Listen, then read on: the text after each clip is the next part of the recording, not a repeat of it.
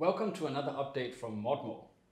Today we're meeting Bashir, known to the team as Bash, our modular accessories design engineer. You may have seen Bash in our previous videos, and today we're catching up with him to hear a little bit more about who he is and also what he's doing with Modmo. So Bashir, tell us a little bit about yourself and how you came to work here. Sure. So I'm a Canadian mechanical engineer and bike enthusiast for my whole life. One of my dreams was to come to Asia and to travel for many, many months. I was able to do that for 6 months, and I also wanted to work abroad for a few years. And I was fortunate as well to do this.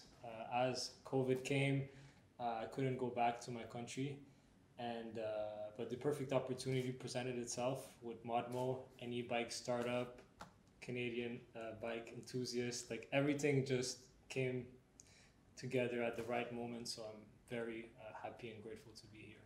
All right, well that does sound like a pretty nice coincidence or come together of events.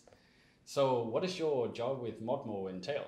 Yeah, so I've been for the past year working on many different projects. I've been doing production.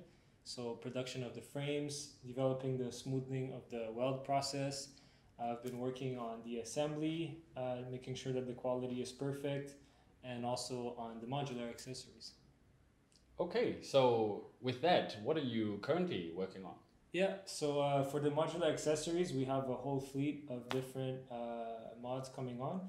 We have the front basket, we have a rear rack, we have a child seat, we have a delivery box. We also are developing a rear basket, a trailer, and many more. So what's special or unique about these modular accessories? So for our accessories, we strive them to be as beautiful as our frames. In the bike world, accessories aren't very aesthetic. They're all metal extrusions that are bent and very solid and reliable. But we don't want to compromise the aesthetics for reliability. So we're trying to tackle both on matching the frame with our accessories, but also have them safe and secure with our modular feature, which is basically to be able to anchor it inside of our mounts and dismantle them very easily.